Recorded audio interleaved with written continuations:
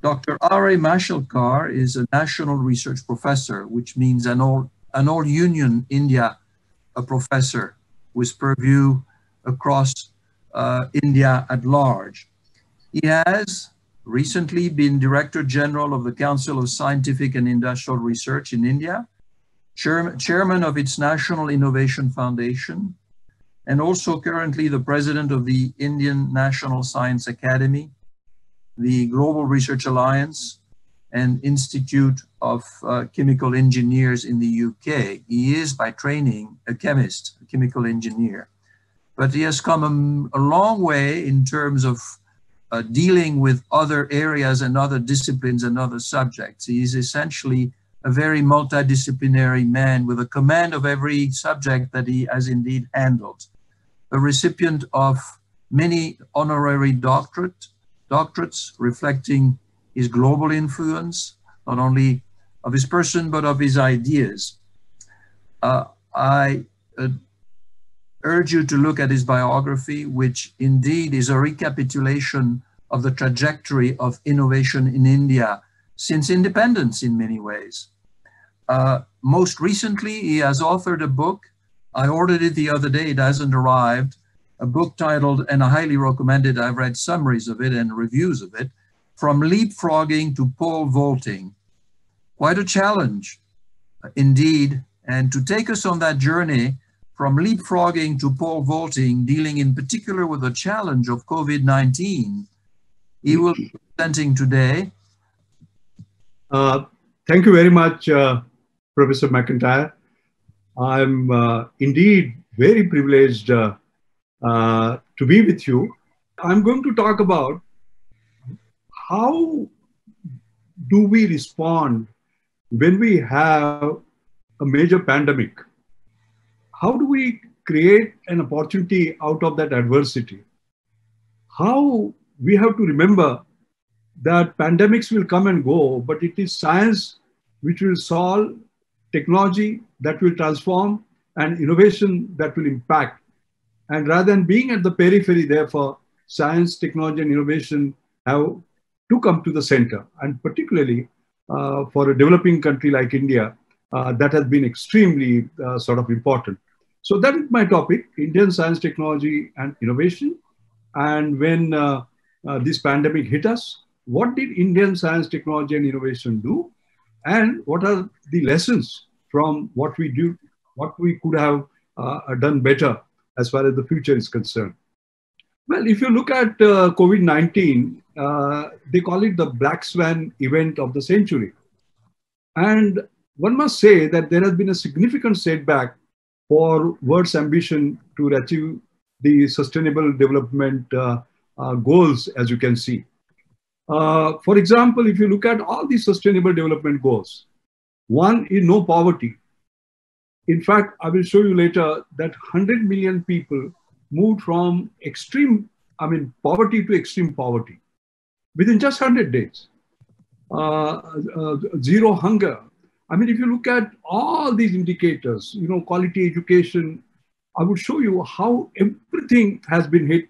And in just a few days, whatever we had earned in years has been sort of taken back. Now, I use the word black swan, but somebody said, is it black swan or is it a black elephant? We talk about elephant in the room. In a sense, we are aware that there is a challenge, there is a problem, pandemics are threats, like World Economic Forum had done it during the beginning of the decade. Among the risk factors that they had talked about, pandemic was definitely one.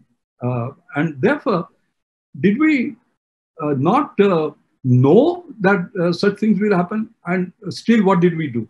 That is the question. So is it a black swan or black elephant? And therefore, when we recognize that the elephant is there, should we not be proactive? That's the first question. The second is, as I said, years of gains eroded in days. Biggest job crisis post-World War I, 495 million jobs lost globally.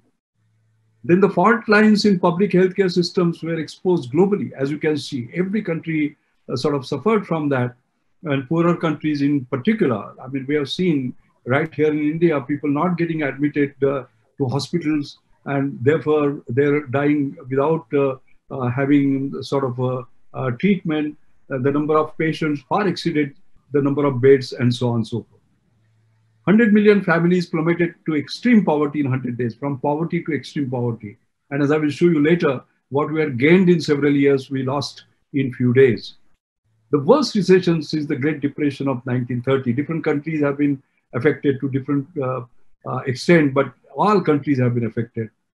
Global labor income declined by 10.7%. 1.6 billion children went out of school.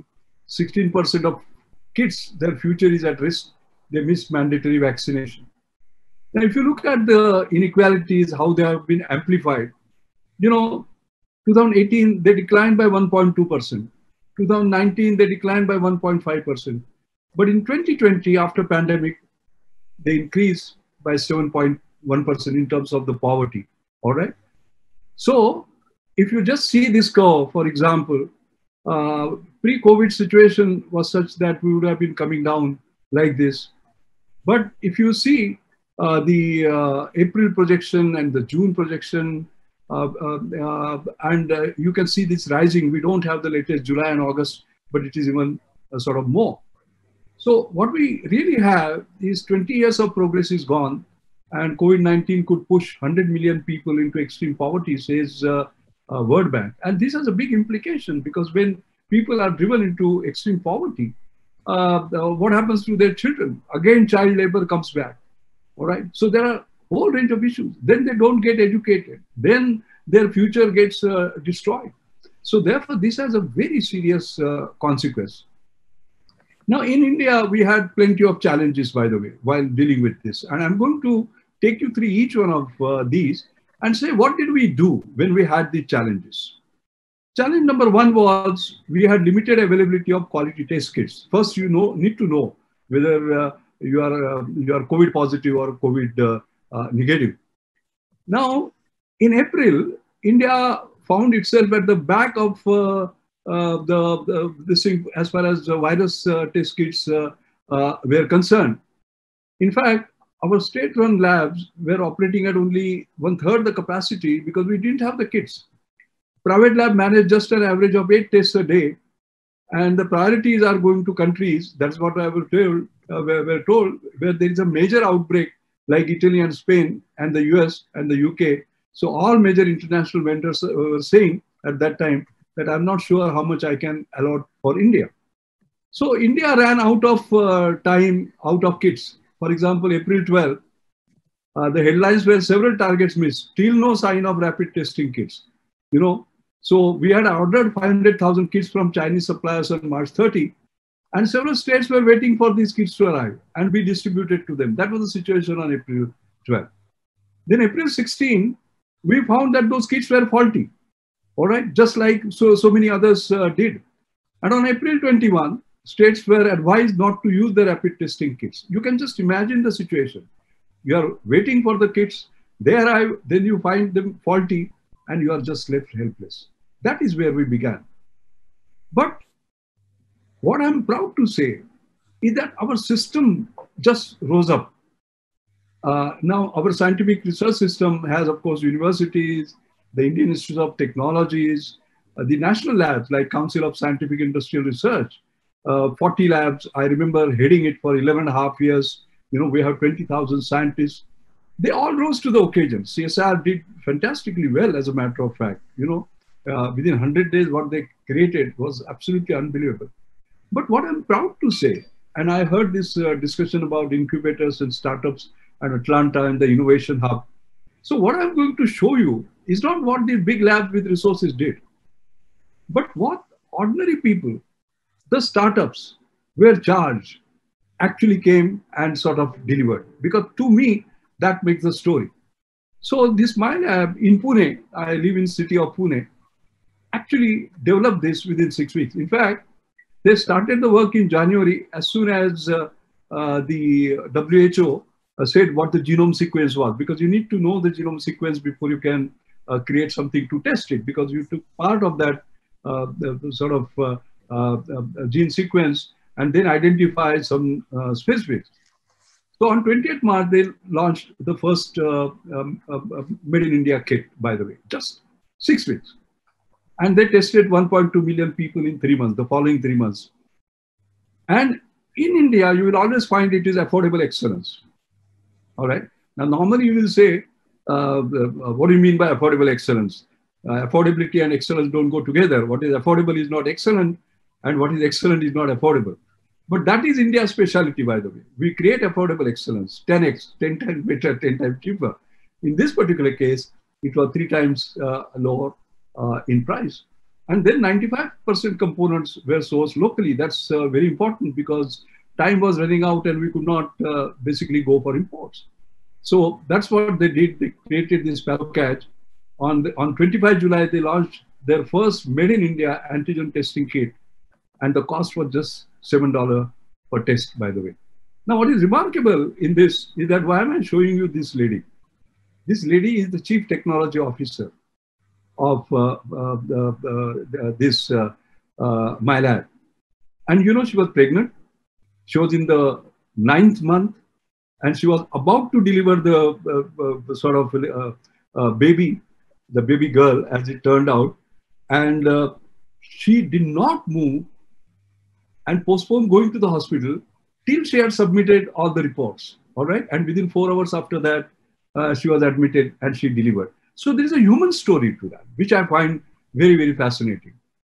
Then Salsit, the other thing, once again, not 6 weeks, in 7 weeks, they were already actually looking at TB, you know, with a mobile app screen, a patient by looking at the cough sounds, and then you detect whether you have TB or not. So they very quickly repurposed it within 7 weeks and created one for COVID. So they use the audiometric technology to detect respiratory illnesses via cough sounds.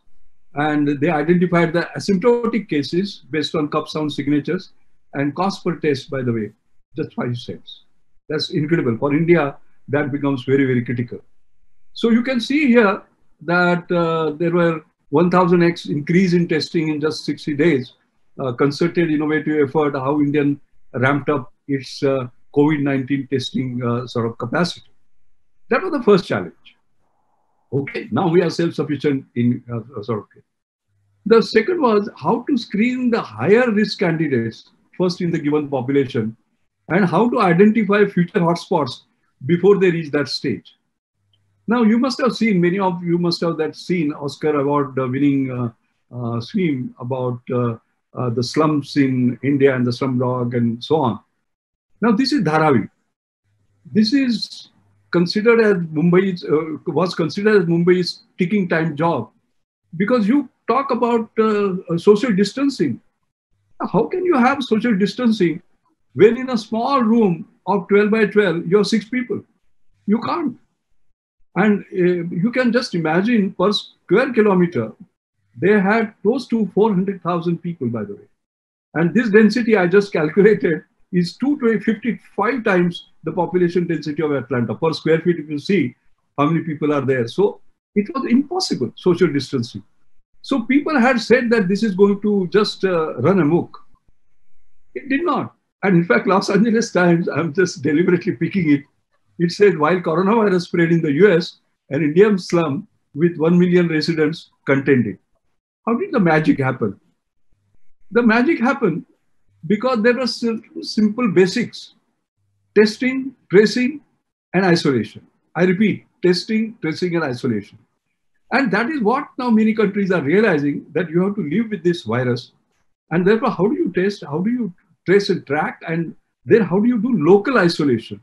That is how it is basically going to work. So there was a big lesson from that. But the most important part was this. You know, in fact, even World Bank, World Health Organization praised the efforts.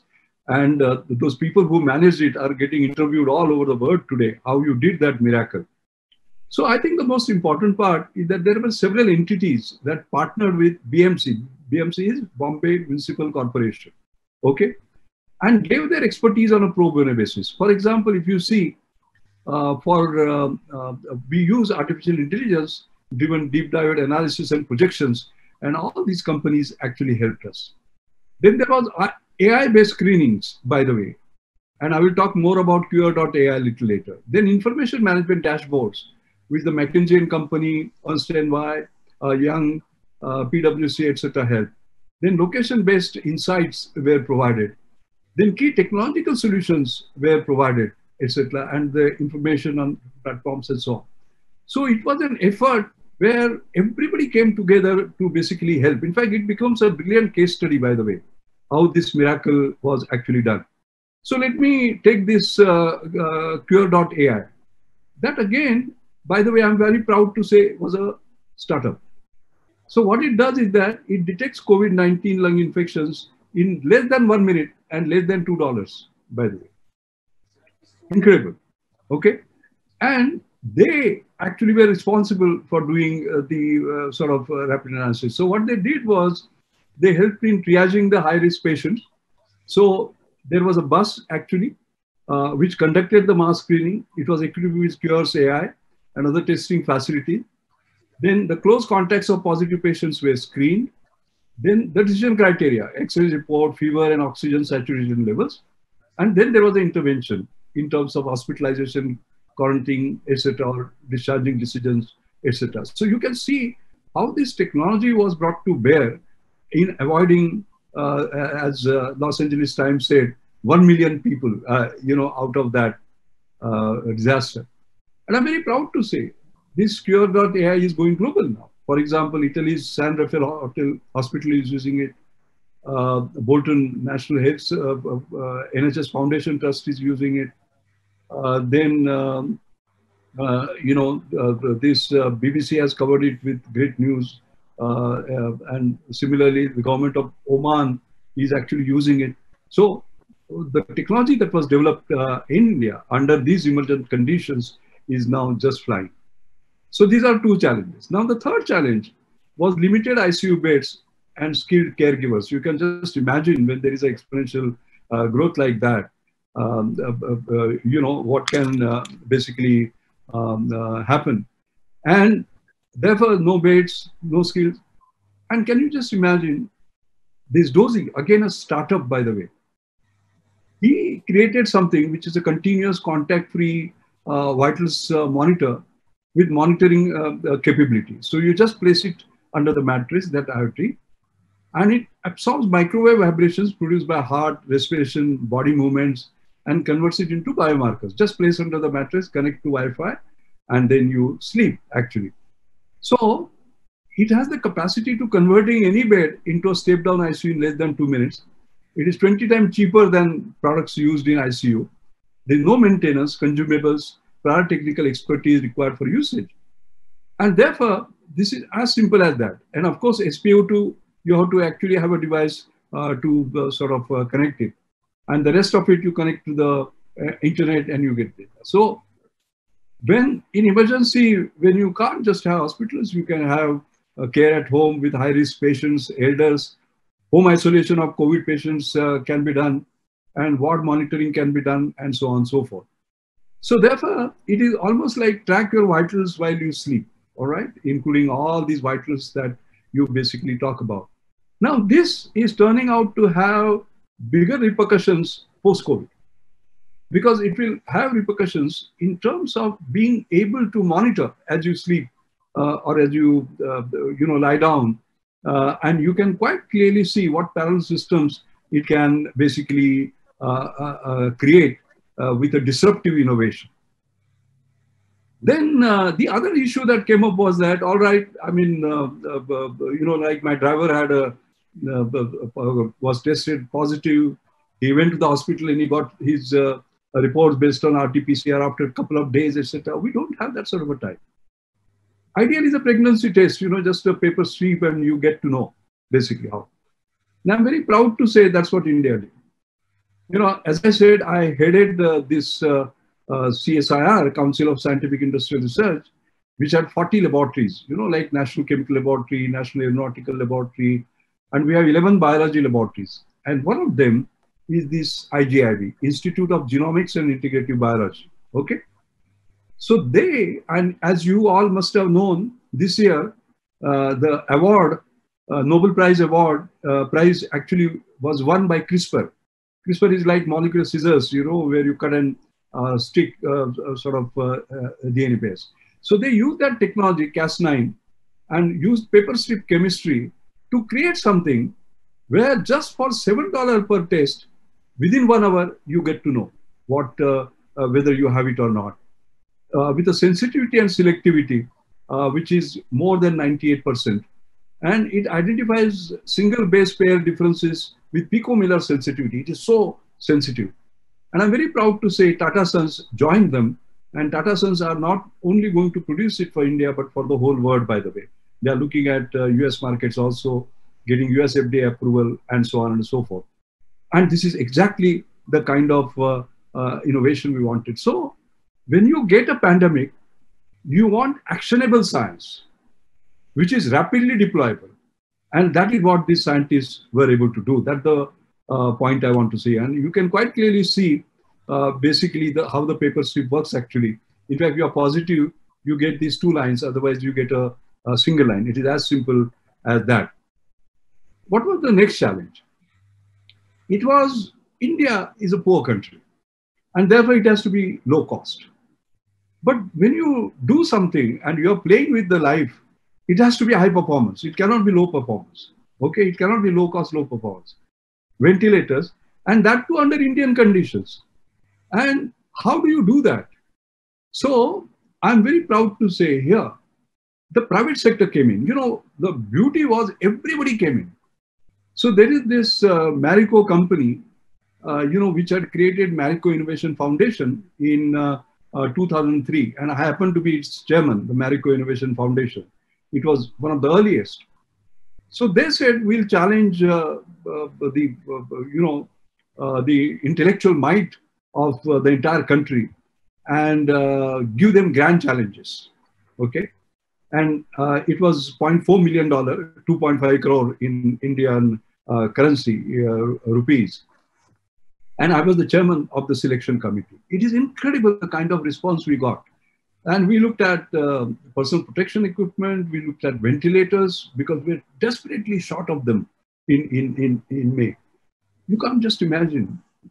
Within 21 days, we had 1,500 applications or intents, which was skittled down to 600, and finally we came to 6 and give awards to 6. That does not mean those many ventilators were built.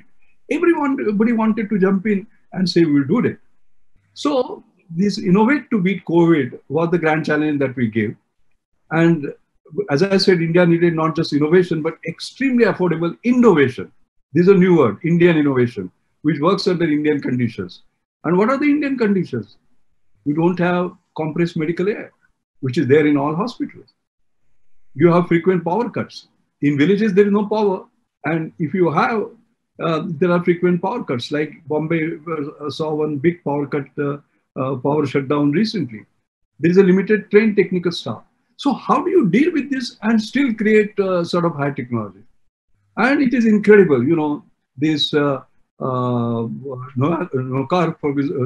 for example, create an ICU ventilator. The good story about this is that this was an IIT Kanpur startup, and they were not in this area at all. They were doing robotics. But as soon as this came, said, we'll come and do sort of ventilators. And they created one which meets these conditions.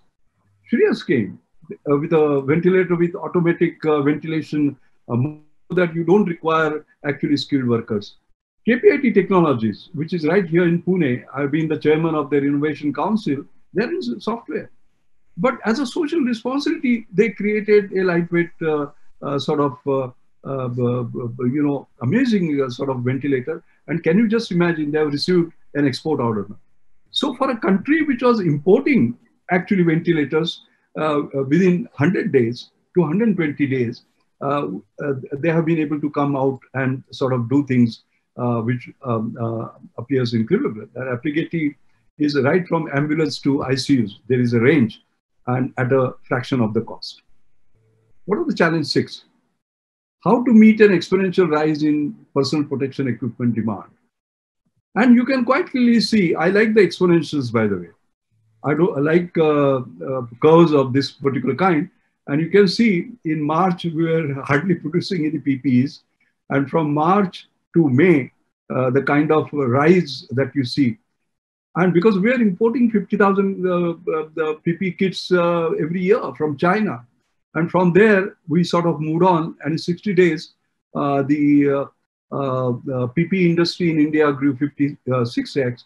And I'm very proud to say that India transitioned from importing to an exporting country in such a small time. And exported 2.3 million kits in July 2020 itself. This is something very remarkable. Challenge 7 was, of course, no vaccines. Nobody in the world had.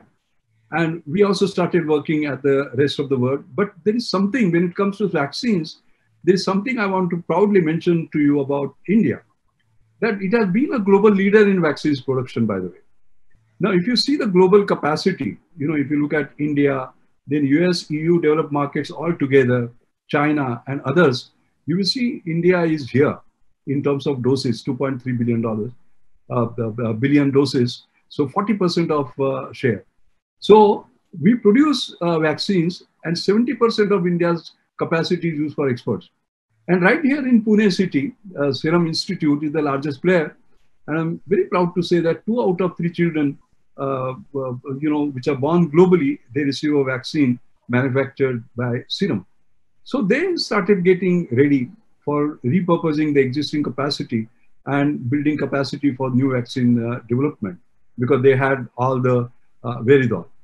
So far, there have been 30 vaccine candidates in line, but 3 of them are at a very advanced stage. For example, the first one is Bharat Biotech and National Institute of Virology. It is based on whole virion inactivated vaccine, and this is in phase 3 now. The Zycod vaccine, Zydus, Cadila Healthcare, that is plasmid DNA vaccine. And the third one is, of course, we are doing it in partnership with Oxford University and AstraZeneca. It's a non-replicating viral vector based on chimp adenovirus, and that's in phase 3. So we are in phase 3, in phase 2, and phase 3, and hopefully within the next few months, we should have the vaccine out. But most importantly, we are using different strategies. Here it is inactivated vaccine, here it is plasmid DNA vaccine, and here it is a replicating, non-replicating viral vector. Now, these are the headlines from Bloomberg. They say the world's best hope for enough COVID vaccine comes from India and the Serum Institute. So as I said, world's largest manufacturer. It exports to 140 countries. It is expanding its capacity now, and 1.9 billion doses capacity by 2020 is what is their target. Now, India is known as the pharmacy of the world. And I must say that in terms of supplying low cost but high quality therapeutics, if you just look at our export share, US 30%, Africa 19%, EU 16%, so we specialize in this. And you can see when the supply of hydroxychloroquine came up, actually we supplied on a commercial basis, out of which 32 were humanitarian aids to something like 53 countries.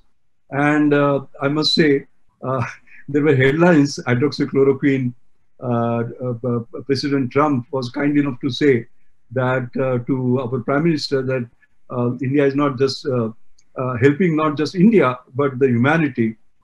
Israel Prime Minister said, thanked India for delivering hydroxychloroquine, and so on and so forth. So we became the quick suppliers of this critical. The beauty, once again, is creating low cost, high quality. So our Indian Institute of Chemical Technology work, this is CSIR, once again, same organization to which I belong. Actually, they again looked at locally available chemicals, repurposed the generic drug, and Cipla is a company which is now actually producing. You might recollect Cipla in a different context, by the way. When HIV/AIDS had hit, and it was $10,000 for a treatment for an year. If you remember, the same Indian Institute of Chemical Technology created it, and Cipla produced it for $300, from $10,000 to $300.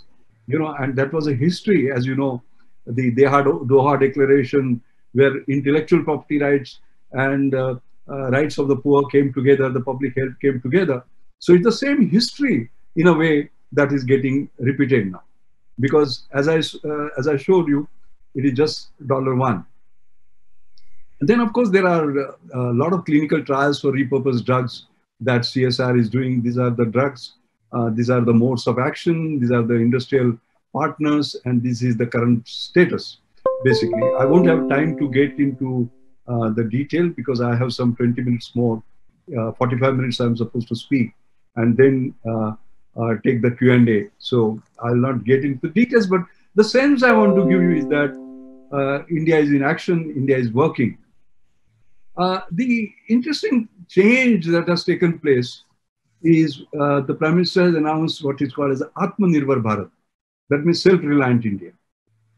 Now, why, as soon as you say self-reliant India, one will get worried. Oh, does it mean that you are going to lock down your doors and windows and close and just go for import substitution, no innovation, etc., like pre-liberalization? No.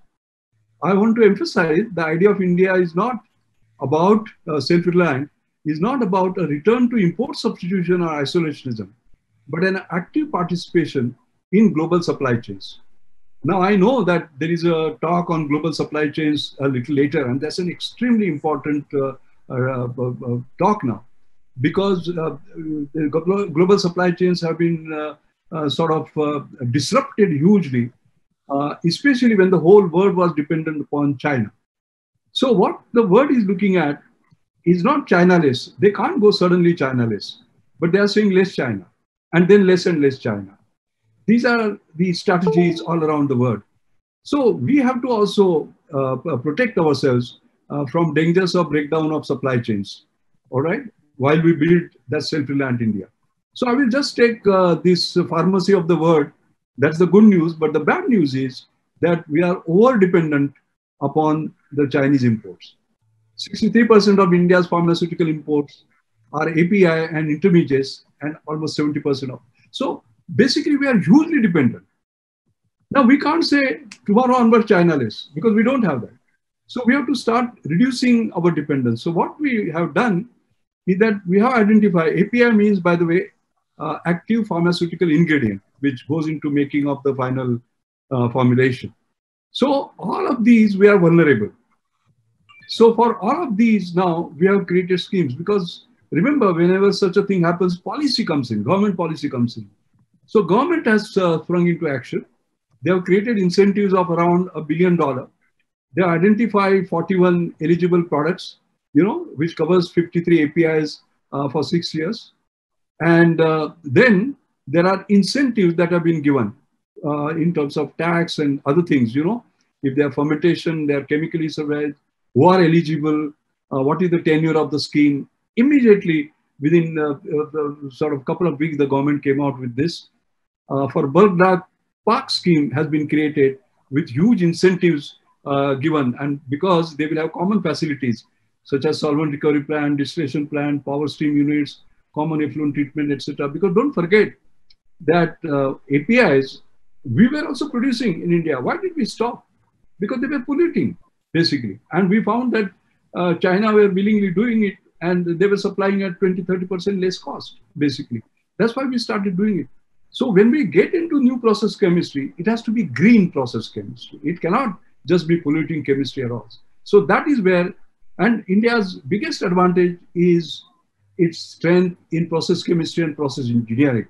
So there is a huge effort that is going on this at the moment. I would say 3 Ds are driving our future. The first is digitalization. Second is decentralization.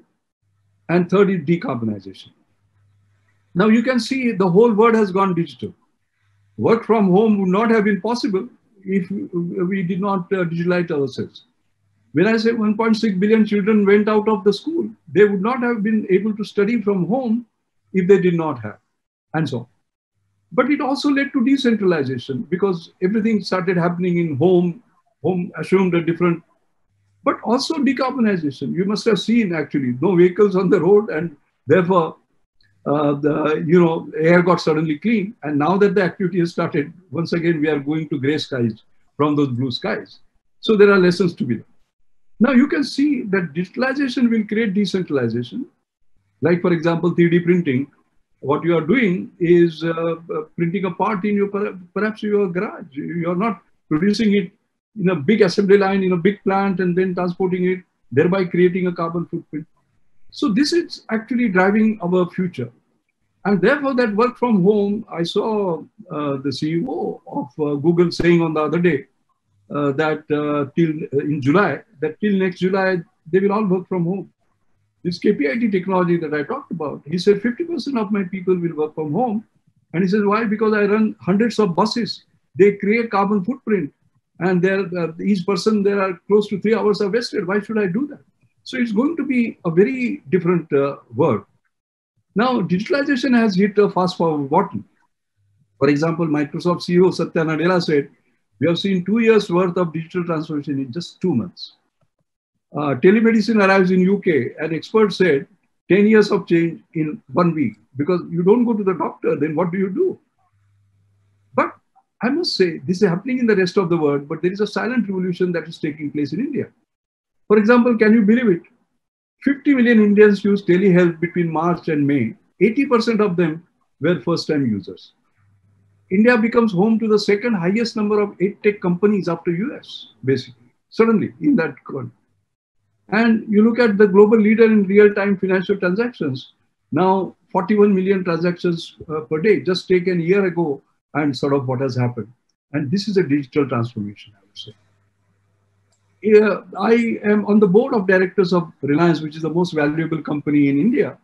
And we had to hold the annual general meeting sort of virtually this year. And we are expecting something like 5 to 10,000 people. Can you just believe it? 0.2 million people from across 42 countries. This is probably one of the largest shareholder meetings in the world. We are trying to find out whether it was largest or not. But I can, at this point in time, say this. This was entirely possible because India was digital ready. And if you can see the fintech, I heard about the fintech prowess of Atlanta. In the enterprise segment, for example, Sunday during the COVID time, 3 fintech companies have become unicorns, like Razorpay. You know, it helps business modernize their financial infrastructure, provides intelligent automated payment. Pine Labs, POS and merchant commerce solution providers. Zerodha, it becomes India's #1 stockbroker, added 0.2 million customers every month. And also the retail segments, for example, Paytm, and so on and so forth. Now, all these digital transformation, you would say, come on, I mean, we didn't know that. How did that all happen? So I'd like to end on a personal note, basically. Reliance is a great company, and I've been associated with it as a member of the board, but I also chair the Reliance Innovation Council. And the individual that you see here is Mukesh Ambani. You know, he was rated in Times top 100 and as the greatest CEO, etc. So many things he has got. But during the COVID time, by the way, he rose to the 4th richest man in the world, by the way. It is sort of incredible. And there is an interesting story around it. So, as it says, he believes, we believe in growth is life, and then innovation as a way of life. You put the two together, innovation-led growth. Only thing is that he believes in disruption, innovation-led growth, and disruption, innovation-led exponential growth. All right? So that is the motto. And we have a terrific innovation council, by the way, a couple of Nobel laureates, George Whitesides, I mean, people of that kind. Now, he and I were having a discussion. And once he said, Doc, let's leapfrog to something like this. I said, let's discuss it. Why does the frog leap? Because he's afraid of the predators. All right? And he jumps a few feet. We should not do that. All right? Because we are afraid of the competitors, we jump a few feet. We should pole vault. The size of the pole determines the size of your aspiration, basically. And that is where this book actually came about, leapfrogging to pole vaulting. And I will tell you sort of more about it. And then this book, by the way, which came out, Ratan Tata, one of our most respected industrialists, he has said this captivating book, through its impressive assured innovation framework, shows the way forward. And I'm very happy to say that this book won the Business Book of the Year award, Leapfrogging to Pole Vaulting, last year. Not bad for a scientist to write best business book of the year. Now, this is the pole vaulting that I'm talking about. If you just see, India was 155th in mobile data transmission. And within no time, they jumped to the first place, as you can see here. The pole vaulting to reach 50 million users, for example. You know, for 50 million users, telephone took 50 years, mobile took 12 years, YouTube took 4 years, Facebook 3 years, Twitter took 2 years, Reliance did it in 83 days. And there was a lot of innovation that was involved in this, by the way, in order to sort of do that. I won't have time to actually tell you, but now these books will have to be rewritten. Similarly, as I said, 155th to the first position. If you see, before Jio came in and after Jio, 4G VoLTE phone was $300. We brought it down to $23 and effectively $0 because we said, give us 1,500 rupees, we'll return it to you after 3 years. Data per GB cost, it was $5, we brought it down to 0.05. All right, it is the cheapest in the world. And voice expenditure was $1.6 per minute. We brought it down to 0. All right. Now, this is the transformation. So what has happened? This pole vault, RIL has jumped 47 places in 3 months because on September 10, 2020, RIL's capitalization reached $210 billion. And this became the first Indian company to cost $200 billion. And this is now Reliance's 40th most valuable firm, ahead of ExxonMobil, PepsiCo, SAP, Oracle, Pfizer, and Novartis. That is pole vaulting. And you can see the platformization. See, the top global companies by market cap, if you just see, 2009 to 2019, in a decade, it was PetroChina, ExxonMobil, ICBC China, BHP Billiton, Walmart, etc., etc., etc. Now, if you see in 2019, it is Apple, Microsoft, Amazon, Alphabet. Entire picture has changed. And this is the magic of the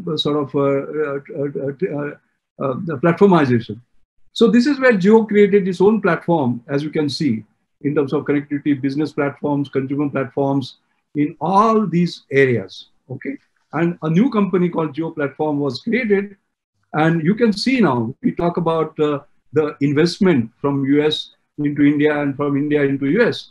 You can see all these companies, and majority of them, as you can see, are investors from the US. They have invested. And can you just imagine $15 billion were invested in just those 100 days of COVID, all right, when the rest of the world was struggling. So this was something absolutely remarkable. So as I said, it became the 40th most valuable. And these are the platforms, by the way, that has been created on which we are able to now pole vault. Now, the important point is that, as you must have seen, there is a discussion now on 5G. UI, most countries do not want to deal with them, and we have to create our own. And I'm very proud to say that Reliance has created its own technology, end-to-end suite of 5G technologies, which is made in India, covers radio network and core network, complete ownership of both software and hardware on Jio platform, carrier-grade hyperscale products for large deployment, IP multimedia subsystem components, and field trials are just getting ready. So this is the great picture about Jio 5G, Now, the basic point is pole vaulting is fine, but when you are pole vaulting, and this is my last 3-4 minutes, I'll finish. When we are pole vaulting, how do you make sure you don't break your bones? And therefore, this book, you will see that in chapter 3, we have shown in pole vaulting, how do you not break your bone? And therefore, how do you assure success? We have given an assured innovation framework. It has to be affordable, scalable, sustainable, universal, that means user-friendly, rapid, and excellent. These are the 5 criteria, okay? And we have done analysis of companies which have survived. If you look at Fortune 50 or Fortune 500, the list 10 years ago and 50 years ago and today is very different. and distinctive, of course. So we have seen now, for example, if you look at Jio, is it affordable? Yes. Scalable? Yes. 400 million customers, by the way, within no time. Sustainable? Yes. It is making profit. Is it universal? Yes. This lady can use it and this lady also can use it. Is it rapid? I just showed to you in 83 days what we did.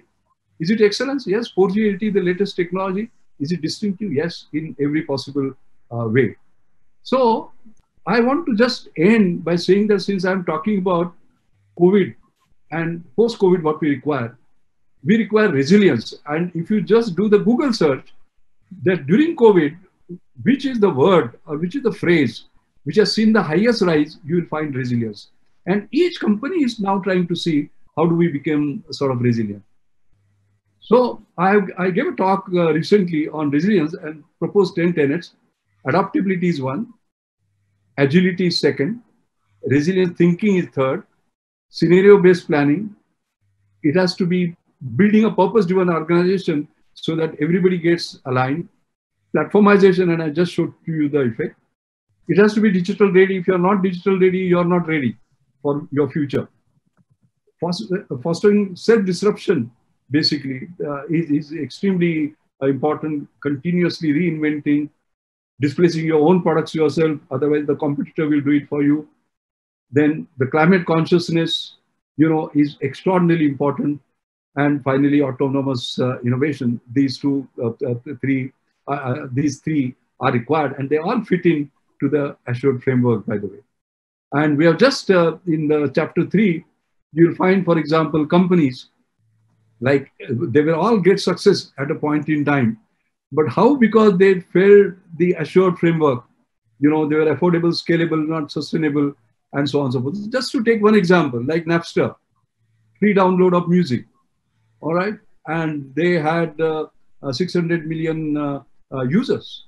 So scale was there, affordability was there because it was free. You can't have anything the sort of more affordable than free. But they don't exist. Why? They were not sustainable. Why? Because in sustainability, there is the issue of being sustainable environmentally, economically, as well as from a societal perspective. And the Society of Musicians said, you can't download my music free. And they were out. So in our book, you will find that all these companies, including BlackBerry, we have done an analysis of these, all right, and shown. So therefore, when we build businesses which are resilient, try to use this assured sort of matrix. And I must say that this has become extremely popular now in terms of business evaluations, startup evaluations, investments, and so on and so forth. But I wanted to end my lecture by saying not only what Indian science, technology, innovation has done, but ending it up with something that now we are almost at the end of the pandemic, and we are just wondering when the end is going to come. It is still an unknown, how we are going to sort of recover, etc. People call me a dangerous optimist, by the way. So I have optimism, and that optimism comes. Finally, I like to end by saying, by my belief in the human spirit. It's incredible. When the pandemic hit, our migrant labor, for example, they traveled hundreds of kilometers going back to their villages and so on. And I've seen a girl, just 15-year-old, driving her father on a bicycle, taking her father on a bicycle for 1,200 kilometers in 8 days. All right. That is resilience. That is human spirit, basically. So I'd like to end on a positive note by talking about the example of this gentleman, Newton, and this showed resilience despite pandemic. So England saw its last major outbreak of bubonic plague in 65, 66. And as a precautionary measure, the students at Cambridge University, including young Newton, were sent home till the following year, as has happened this time. Nothing different in that pandemic and this pandemic. But what did he do? He spent his enforced vacation working on ideas underlying his spectacular accomplishments, which are fundamental to natural sciences. First, gravitation. Second, laws of motion. Third, calculus. And fourth, optics. Can you just imagine? All that happened during the pandemic time, all right? So, there is a somebody has written an epitaph. It says, nature and nature's laws lay hid in night, God said, let Newton be, and all was light. I think each one of us can bring that light post-pandemic. That is my biggest optimism. Thank you. Thank you very much indeed. Thank you very much, Professor Mashelkar, for a very inspiring and challenging presentation, and also for the models and templates you have built in your book and your presentation to guide us into the kind of innovation that has an impact on a large swath of population.